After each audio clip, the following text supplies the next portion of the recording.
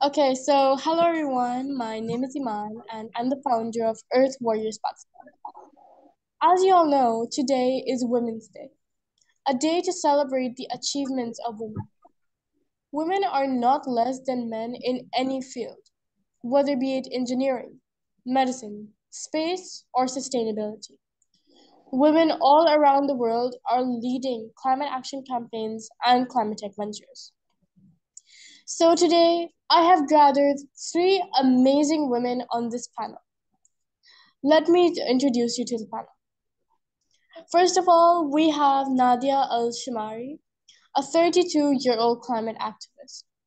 She grew up in Denmark, where sustainability was a natural part in her life, where everything from recycling and renewable energy from a country perspective was in focus. Throughout her 6 years in the UAE, she has missed more sustainable alternatives, which is why last year she started Hello and Goodbye, a pre-loved fashion store. Next, we have Armina Raza. Armina is a 14-year-old climate activist from Karachi, Pakistan. Armina is the head of the Earth Warriors Pakistan Karachi chapter, and she does paintings and stories for the planet. And last but not least, we have Rida Rashid. Rida is a young climate activist based in Islamabad in Pakistan. She has represented Pakistan in various climate conferences, both locally and internationally. So also, as we're going to be talking, Armina is going to be doing a painting for the planet. Okay, so my first question to you all will be, can you please introduce yourselves?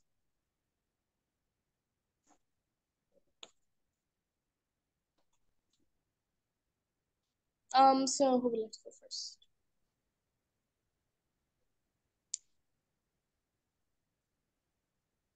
Nadia, would you Yeah. like to? Yeah. As you said, I'm Nadia. I'm from Denmark. I've lived in the UAE for almost 6 years now. Being from Denmark, sustainability, vintage, sorting your trash, like these very basic things, we grew up with it. I grew up going to flea markets, having vintage stores right and left.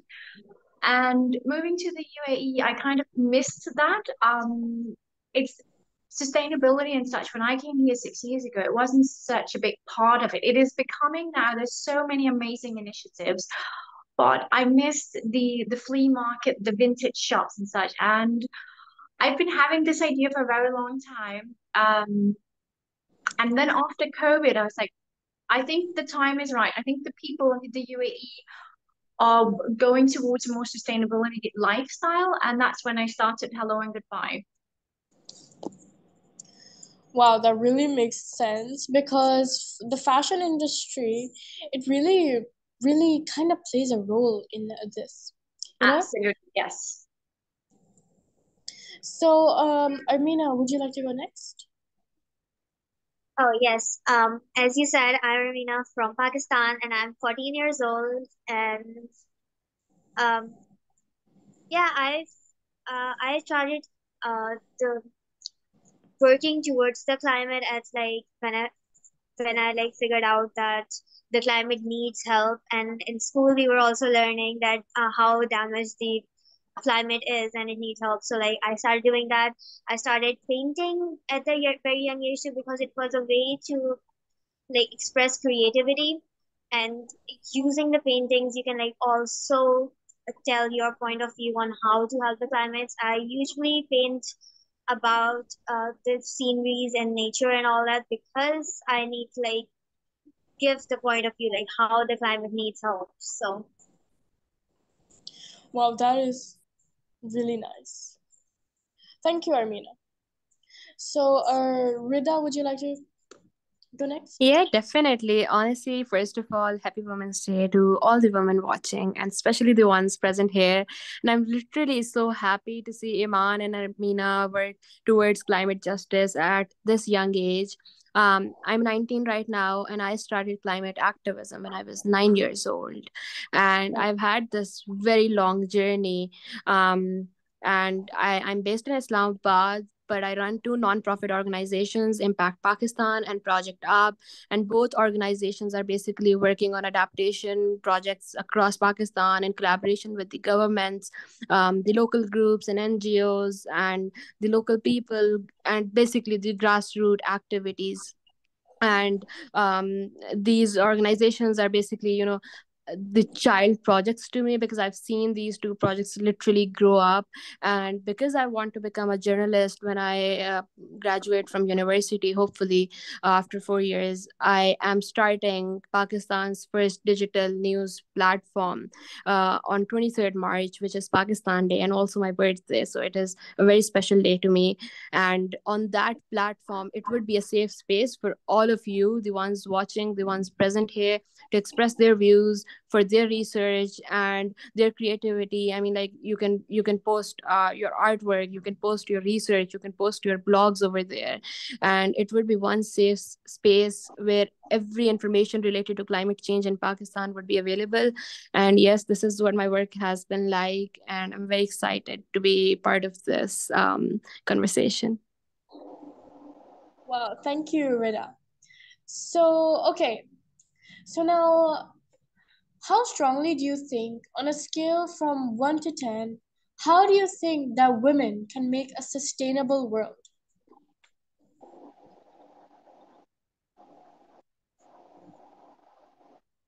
Nadia, would you like to go first? Yeah, absolutely.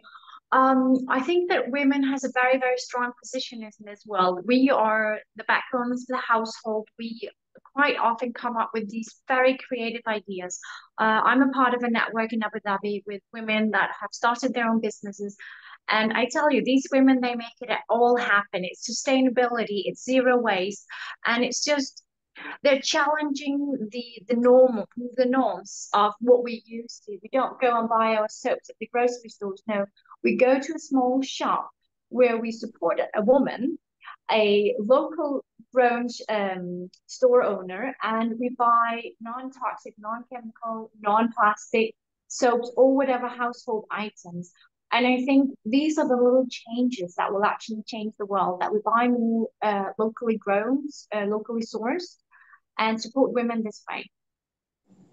I completely agree, especially like in Carrefour, it wastes so much tomatoes and etc. So much fruit is wasted every day. So like I totally agree with you because every small step it can make a big difference. Yes, So thank you, Nadia. you're welcome. So Armina, if you'd like to go next. Yeah, so I just believe that women can, like, fully, like, on a scale of 1 to 10 they can, because like research like suggests that women have higher levels of socialization to care about others and be socially responsible, which then leads them to care about environmental problems and be willing to adopt environmental behaviors. So I think that's where like women can make a big difference on the climate. Thank you, Armina. Thank you. Rida? Yeah, definitely. So if I was to be asked if women can make a sustainable world, I think 1,000 out of 10, because women can actually make a sustainable world. And we see how the system right now, till now, has been run by the men. And all the ruling elite is all men, and we barely see women in power. And we need women to make a sustainable world. So I strongly believe that women can play a critical role in creating a sustainable world. Women have actually been historically part of primary caregivers and families and communities that are often most affected by climate change. And I've seen this in my village as well, because I've seen my aunts and my grandmother do all this, do the activities of agriculture and the activities related to bringing water to the house. So they are the basic primary caregivers, and they do possess unique perspectives, knowledge, skills, and can actually contribute to a sustainable world. And so yeah, obviously on a scale of 1 to 10, I would give them 1,000. Thank you so much. Rida, you also said that you started working for climate change when you were 9. So, a question to all of you would be that how old were you guys when you started, and when you thought that I want to do something for climate change, and why? Do you want me to go ahead first? Well, if you'd like to, yeah, of course. Okay. So I started when I was 9, and it was because my village, which is in South Punjab, was flooded, and my village has been flooded for longer than I've been alive, and that is the same case with Pakistan and most of the countries across the world. And I've seen my village being flooded in 1988, then 2010, and then recently in 2022 as well. So seeing my own family being affected by climate change, and me living in Islamabad, which is the federal capital of Pakistan, and having the privilege actually, and being raised up in a family which had the privilege of living in such an amazing and beautiful city, I felt like I had to do something for the people, for my family back in my village. And that was when I started. And I started off actually with doing basic um, cloth drives, and I used to give clothes to the people in those villages and help them with all I could. And I remember, Nadia, I'll tell you this. So we have very bad currency, and the first donation that I collected was 500 rupees. And I gathered those 500 rupees in, I think, 3 to 4 months. And I used to go to school and ask, my friends that I need donation, I have to help people. And I helped a few people with that money. And now I can I'm able to collect a lot of money for and help a lot of people. So yes, this is how I started. And my message to all of the people who want to start is obviously that you can make a difference, and your voice does matter, and everything that you do does matter, and it actually has an impact on the society. And I've seen this throughout my career. Thank you so much for that. It's actually really quite similar than how I started. So, Armina or Nadia, would you like to go next? Yeah, so I don't have like a starting age. As I mentioned in the beginning, I grew up with these initiatives. Like as long as I'm born in the 90s, a little bit before you ladies. But as long as I remember, there were like multiple trash cans outside the house, and it was just organic waste go in the green, plastic and metals go in the black bin. So it's always been a natural part of my life. And I think within the past decade, it's become so much more a conscious decision that you have to make. Oh, I want to make a climate change. But where I grew up, it was just there. We grew up with it. We grew up learning you do not litter when you walk through the forest. If you see anything, you grab it, you hold on to it until you come to a trash can. So I can't pinpoint an age. I've always loved the nature. I have a degree in outdoor life. So the nature's always been a big part of my life. I want to protect it with all I can. I want to do like all these little things. I'm actually hosting a beach cleanup next Sunday with my business to make people aware that we really need to protect the earth. We only have this one, and we are so many people. We can do like if everyone just does a little bit better. I truly believe we can make some really amazing change. So yeah, not a specific age. It's always been a part of my life. Wow, from Denmark seems to be a really good country relating to climate change Yeah. because it's like a part of your life. More countries really need to be like that. So, Yeah, it's Armina, would you like to go now? Yeah. So for me, my parents always like taught me that how to like work towards the climate and like how much the climate needs help. And then in school, we also learned about all the climate change and global warming and how badly it was affecting the environment, how the fossil fuels and stuff. So that's when like I was like, okay, so we need to do something about it. I like can't pinpoint an age at which I was like, okay, let's do it. But yeah, I've always like had like we need to work towards the climate kind of mindset, because we like growing up in this age, we like really like see how much the climate needs help and how much we need to work towards it. Wow, hearing all these stories, it really has inspired me, and I'm the viewers also, they must agree that wow. Okay, so like the next question is, as a climate leader, what impact are you most proud of? Um, who would like to go first? I think I'll go first. um I think I'm obviously I would never want to call myself a leader of the climate movement, because I'm just a tiny part of this massive and big climate global climate movement. And even in Pakistan, I'm just a tiny part of all the amazing people who contribute towards climate justice. One of the projects that I'm most proud of is the flood relief work that I did during the 2022 floods, because it displaced 33 million people in our country, right? And a lot of women were affected, and even my own family and our own crops were affected by the massive floods that happened in 2022. And being able to help communities and being able to actually create an impact on their lives and do something to make their lives better, it was one of the projects that I'm very proud of. And honestly, another project, because I've always wanted to be a journalist, and then the fact that I'm launching Pakistan's first digital news climate platform, um, it is also one of the projects which actually make me very happy, and I'm very excited for the launch as well. Wow, I'm also really excited. I would love to check that out. And for the flood relief campaign you did, I am a really good job you did. So, Nadia? Yes, so as I mentioned in the beginning, I launched my business just about a year ago. Because the UAE, we spend a lot of money here. We do. And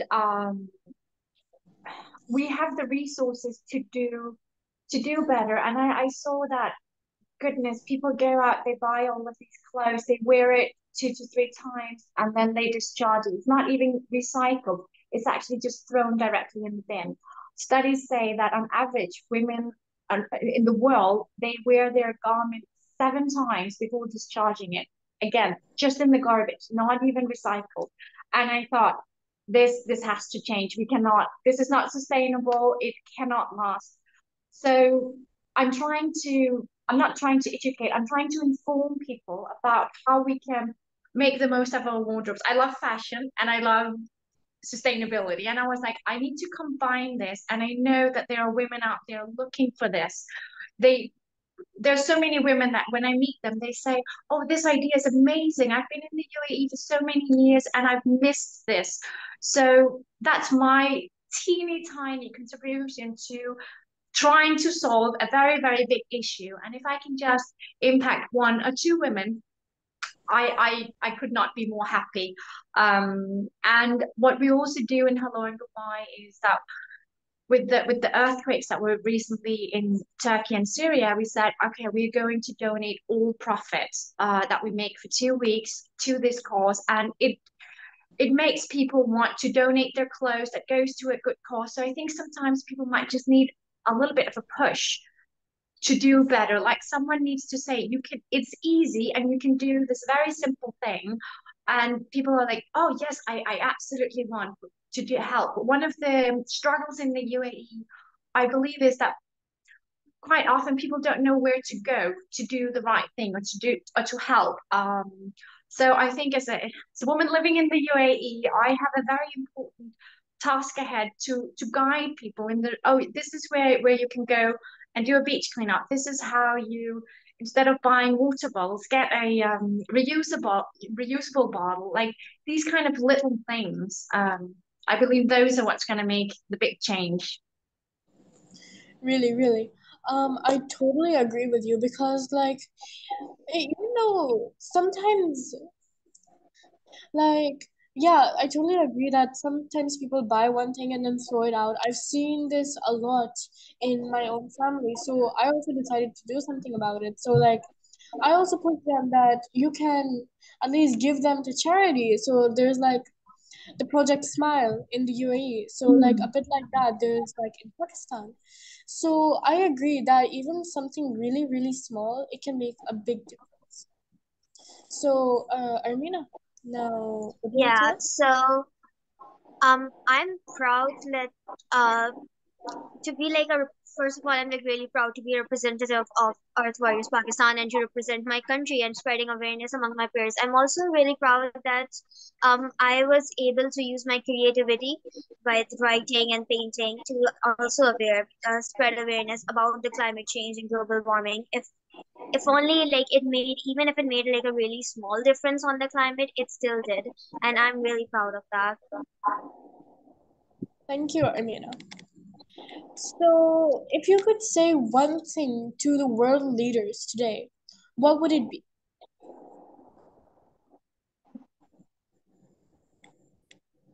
I, Amina?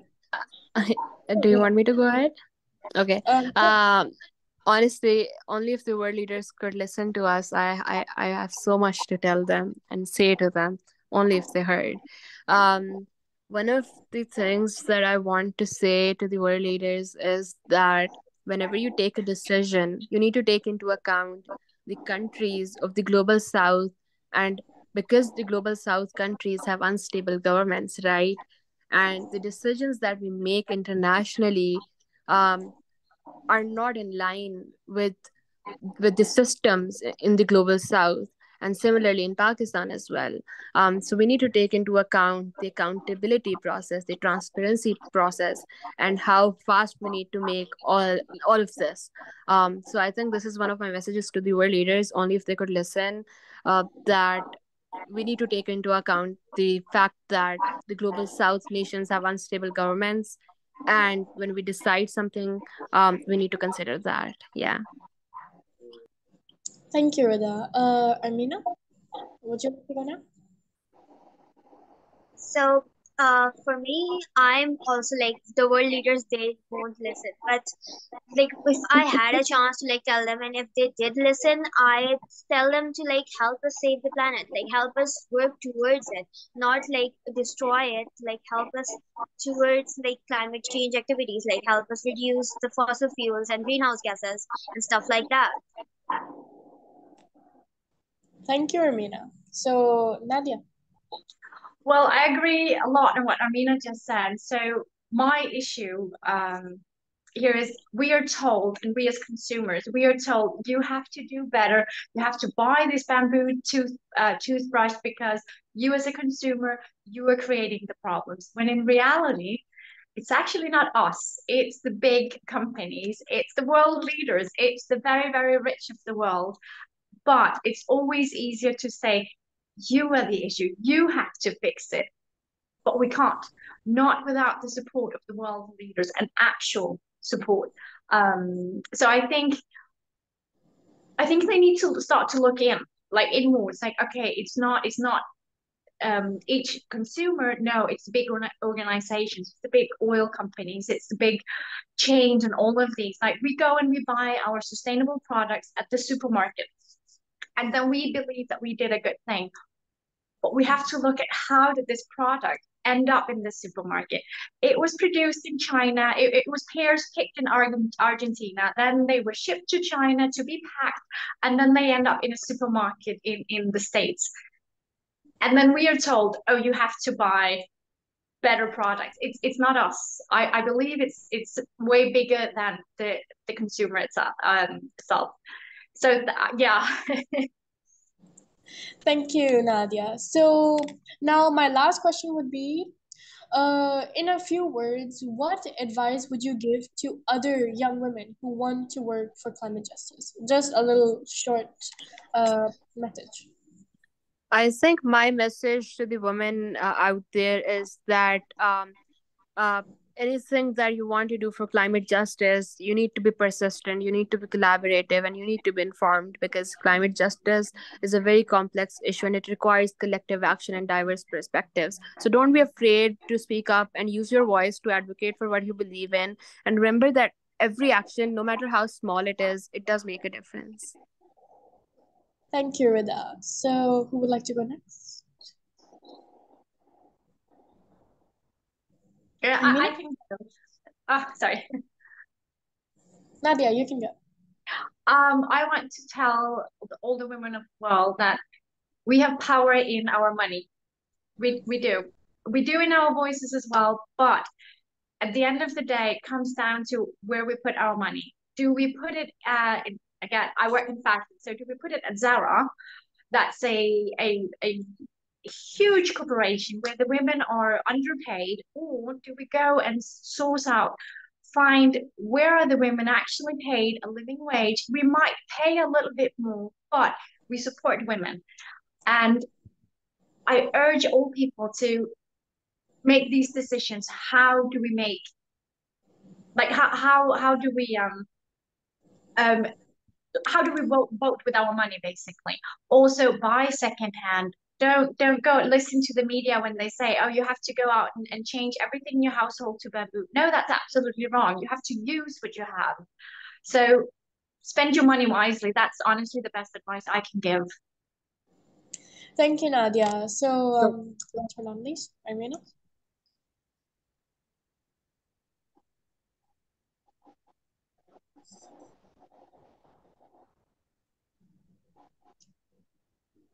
Irina? Can I go now? Yes. Okay. So what I would like to say to like all the young women who are like trying to like make a difference to the climate is like take the first step. You should like, if you think what you're doing is right, do it. Take the first step. People are gonna try and pull you down. They're gonna tell you what you're doing is wrong, but please don't listen to them. Work hard for what you believe in and just take the first step, no matter how small it is. If it's making a difference, you're doing a great deal for the climate. Yes, Irina, and I totally agree. So, I think that's all for today. Thank you all for joining us on this Women's Day. So now, for the big reveal, Irina, can you please show us your painting? Yeah, sure. Can you give me a second, please? Of course, of course.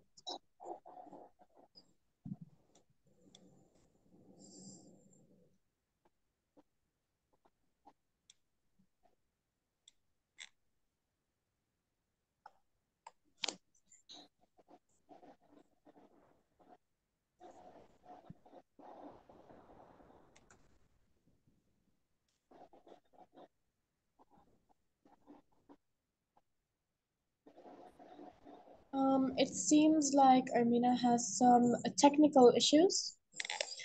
So thank you all for joining us again. I'm sure our viewers are greatly inspired by all of these wonderful stories.